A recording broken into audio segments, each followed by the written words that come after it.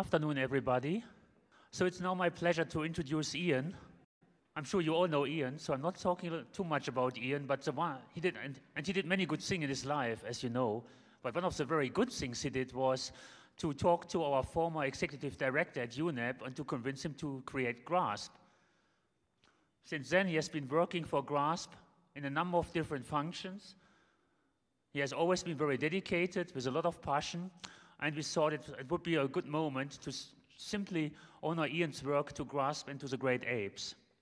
So we came up with that idea of creating an award so that we have also some positive benefit of this. Because just honoring Ian is great, but at the end you also want to encourage people to do conservation work.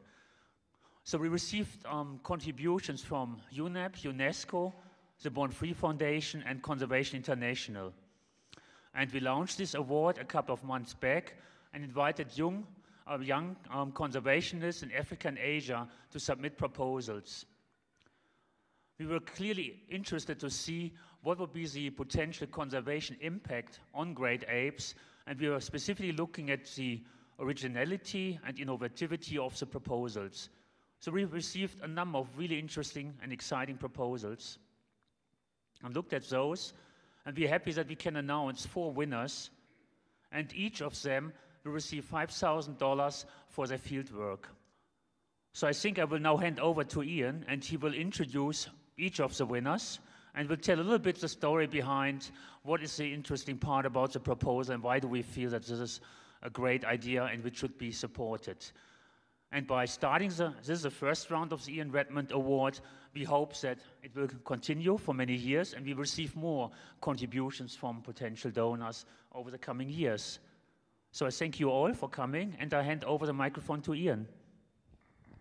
I wanted to draw a little on what was happening yesterday and some of the things we learned yesterday, and to talk about what we're doing for the next 20-something minutes in that context.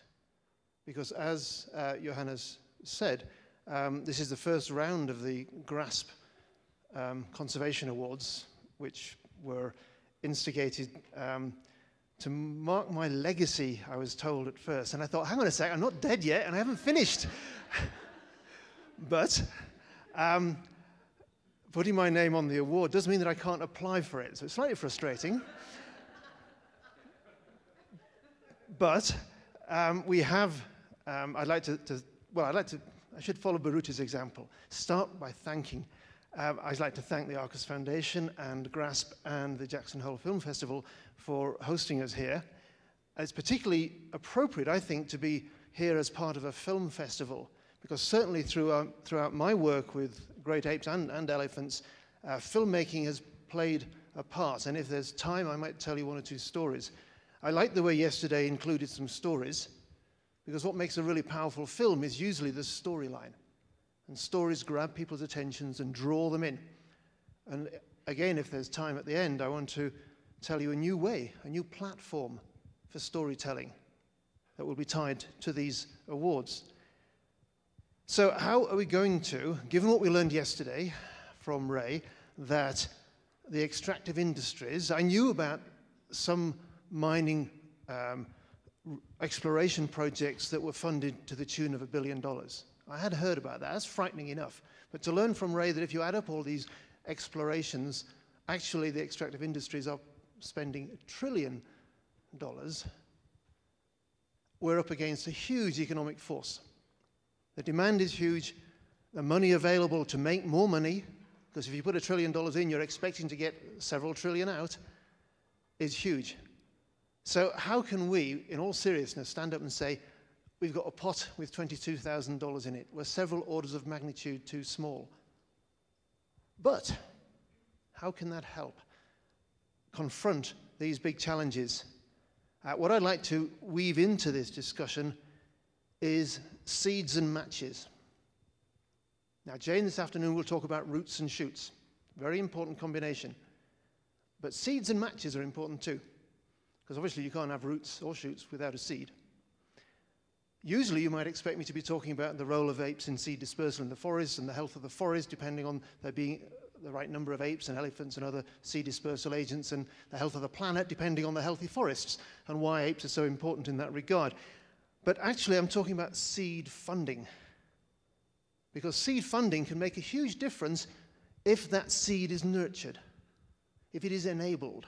So what we're hoping with these awards, not only is there $5,000 for the project, there's $500 for each of the award winner as a personal gift. They can buy a pair of binoculars, they can buy a laptop, they can, whatever they want to do with it, they can. And put their kids through school while they get on with their project. So it's $500 for the individual and $5,000 for the project.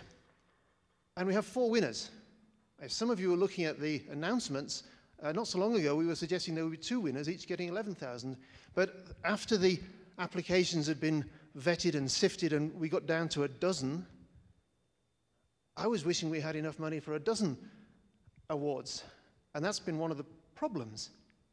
When the award was first announced last autumn in Paris at the GRASP Council meeting, the second GRASP Council meeting, there was $10,000 on the table and they were talking about 2 awards of $5,000 each. And then Born Free Foundation said, we can match that funding. So this is where the matches come in. If you've only got a small sum of money and you can persuade someone else to match it, and then Conservation International, Russ Mittermeier stood up and said, we'll match that too. So suddenly, and then an individual stood up and said, I'll stick 2,000 in. So we have this rather odd sum of 22,000. And looking at the quality of the 12 applications, we found it hard enough to whittle it down to 4, let alone 2.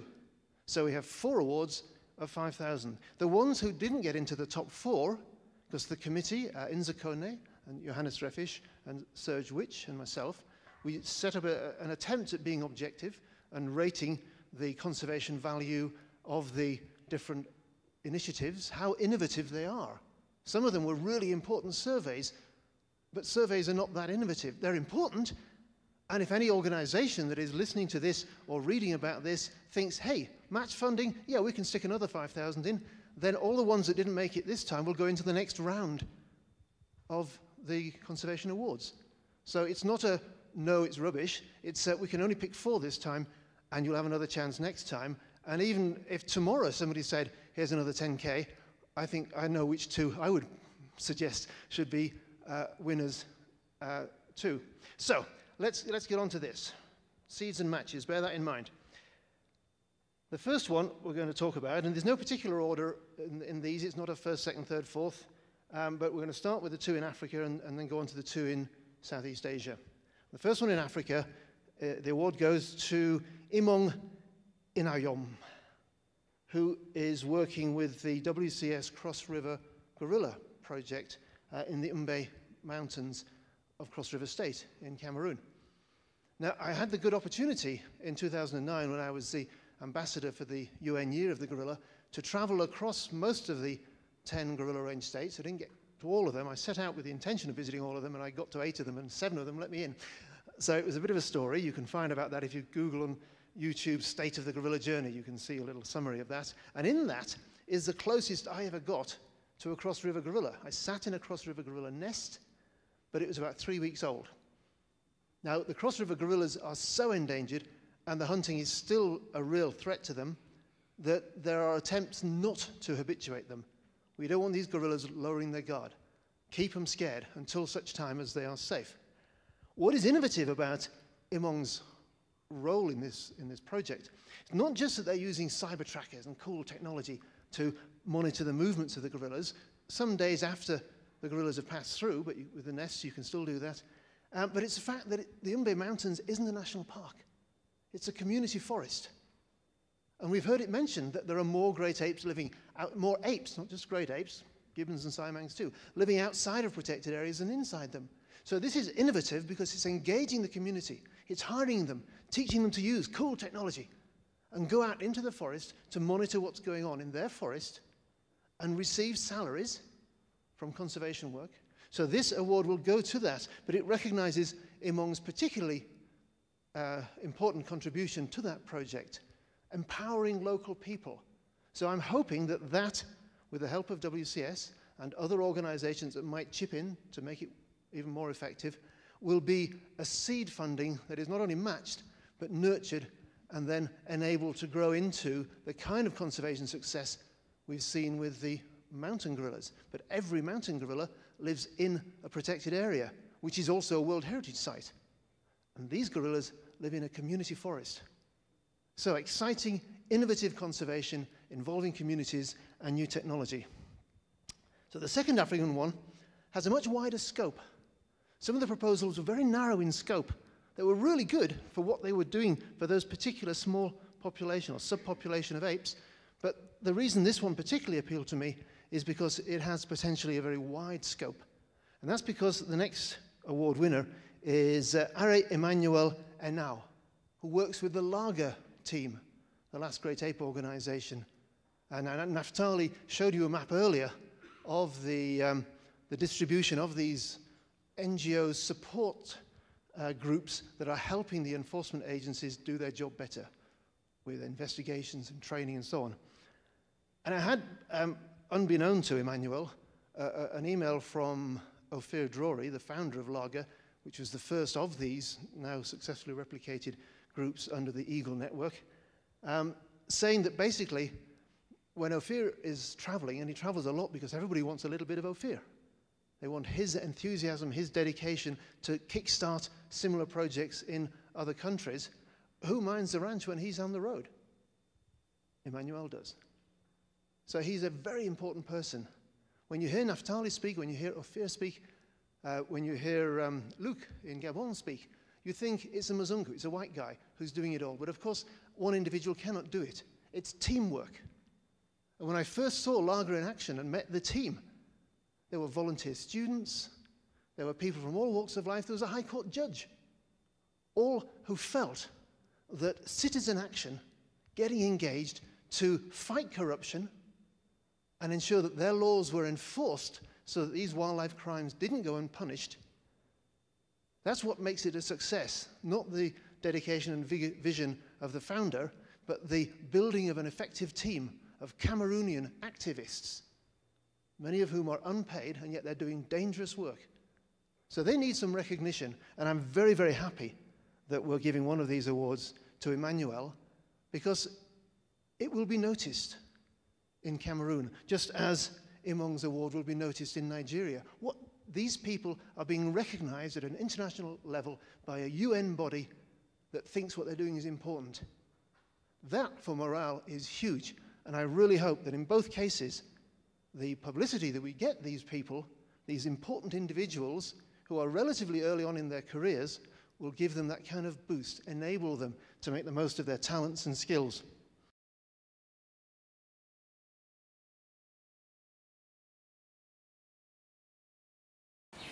I'm Emmanual from the last great ape organization. I would like to use this opportunity to thank you for this award. This award will go a long way for strengthening my activities and also to encourage others in the arrest and prosecution of potential ape traders and hunters in carrying out these activities. Lager Wildlife Law Enforcement aims at increasing wildlife law capacity, produce effective deterrent to the killing of great apes and other wildlife, and monitoring the illegal wildlife trade and other activities detrimental to the survival of great apes, while also providing a model for similar effort throughout Central and West and Central Africa. I would also like to use this opportunity to thank the entire Lager family for their support and contributions for me to win this award. Once again, I will say thank you. Thank you. We're moving now from Africa to Asia, and the first of the Asian winners works in the Gunung ecosystem. His name is Tezar Pahlevie, and Tezar is doing a really exciting and innovative project. It's exciting and innovative because what we were hearing yesterday about the destruction of natural habitat for oil palm plantations suggested that it was a one-way street. Once the forest was gone, that is it. But the Indonesian authorities do recognize that where illegal oil palms have been planted, they should be destroyed if someone has the energy to prove that they're illegal and then organize the destruction. And that's what this project is. It's identified an important corridor of land that links two bits of the Gunung ecosystem, and it's destroying oil palms that were planted illegally, and then replanting natural forest, natural fruit trees. And the suggestion is that within 10, 15 years, there'll be secondary forest that is probably going to be useful enough for many of the species of animals to start using. And ultimately, as the trees get bigger, orangutans will be able to pass through. So fighting fragmentation. We've heard it, not only is deforestation in general a problem, but fragmentation, splitting up of habitats, and therefore of populations, cutting off gene flow between subpopulations, is a serious threat. And I'm really excited that Tezar is being recognized by this award. Here he is. I'm sorry we can't get him to thank us in person, but the next one, we do at least have a video thank you from Panut. So the second of the Asian ones is also a Sumatran orangutan field worker. Panut works on human orangutan conflict resolution. And here I think I'm just going to let him speak for himself because we have this bit of video. Hello, I'm Panut Hadisiswoyo. I'm the founder and director of the Orangutan Information Center based in Medan, Sumatra, Indonesia.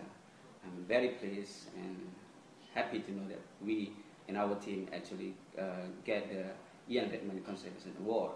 I think it is a special privilege for me, and also I believe that this is one of the most outstanding awards that acknowledge our groundwork to save the remaining orangutan populations in Sumatra. With this award, our Human Orangutan Conflict Response Unit, or HOCRU, will be able to continue to respond to any human orangutan conflict incidents in the field, in the farmland adjacent to the forest, and also to respond to report of illegally held captive orangutan, which is quite common in Aceh, and some orangutans unfortunately are still in the cage, kept by people illegally. And with the award, our HOCRU team will be able to conduct monitoring of translocated and isolated orangutans in the farmland, and also try to translocate the orangutans safely based on the high standard for the survival and the welfare of the orangutans. And with this award, our team also will be able to continue to conduct monitoring of villages that are located adjacent to the forest in order to gain understanding of crop breeding issues. And also our team will be able to conduct awareness and education for people who live in the farmland and have conflict with the orangutans.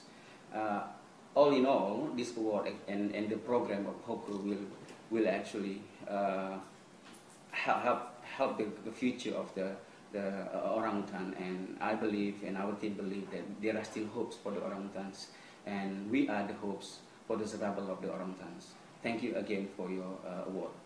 So we have 4 people who I hope will be given a little bit of a leg up in what they're doing. I feel very fortunate to be in this position where I'm handing out these awards, and I wanted to just recognize an occasion in my life when 2 organizations gave me a similar leg up. I've been dotting around conservation and filmmaking and research and this and that for a long time, but around the turn of the century, in the late 90s, more and more reports were coming in suggesting that ape numbers were declining, going down the pan, and we needed to do something.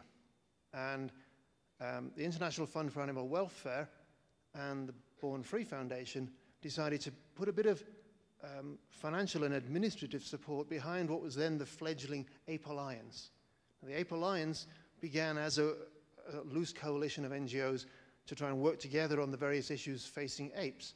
And if you go to 4apes.com, 4 as a number, apes.com, you'll see that the different working groups on different issues, producing publications, which we then try and get into the hands of decision makers. And that was having some effect, but it clearly wasn't having enough of an effect.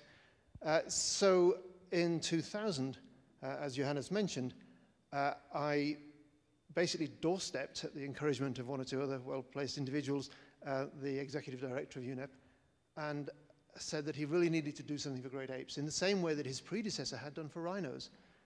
Mustafa Tolba in the early 90s designated Esmond Bradley Martin as the UN Special Envoy for Rhino Conservation. And don't we on World Rhino Day today need someone like that again? But Esmond said, don't try and get a sit-down meeting, it'll never work. Just grab him as he comes out of another meeting. So I did. And he listened to me, and he said, yes, amazing. So out of that conversation, GRASP began. Now, filmmaking had a role to play in that, because it didn't happen straight away.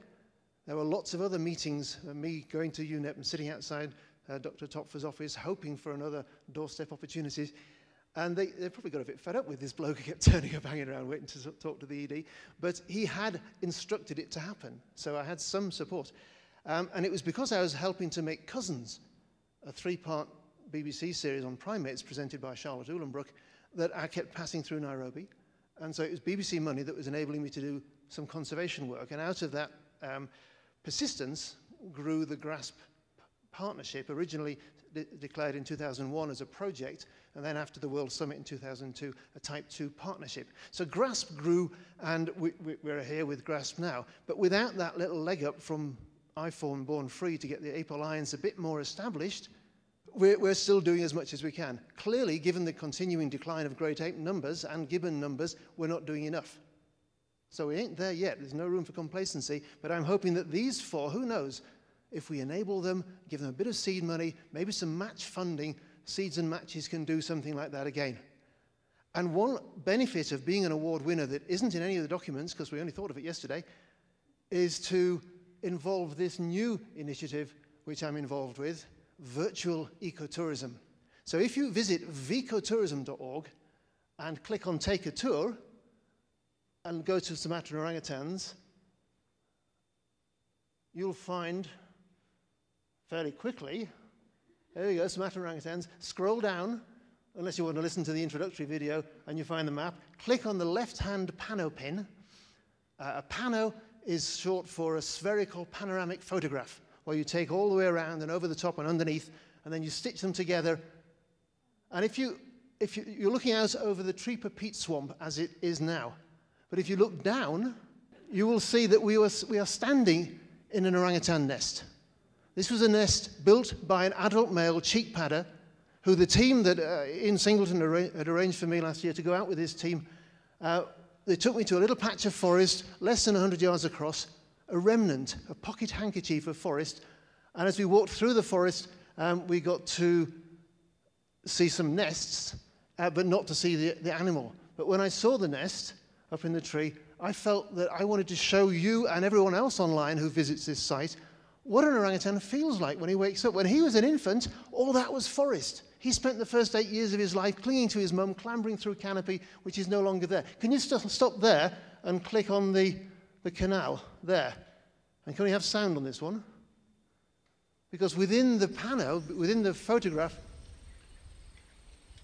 there are embedded videos. Indonesia's peat swamps are globally important carbon stores. Lowering the water table like this in a peat swamp allows the peat to rot. So instead of storing carbon, it releases it as carbon dioxide and methane into the atmosphere. This adds to the threat of dangerous climate change.